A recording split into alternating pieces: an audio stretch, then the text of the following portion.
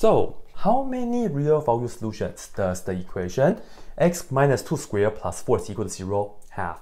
Well, we have a perfect square here, so let's isolate this part first. And we will just have to minus 4 on both sides, like so. Pretty good, right?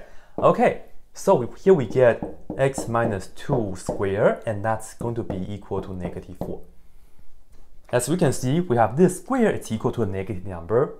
The truth is, this right here has no real value solutions. So let me just write that down real quick for you guys. And you know what? We are done.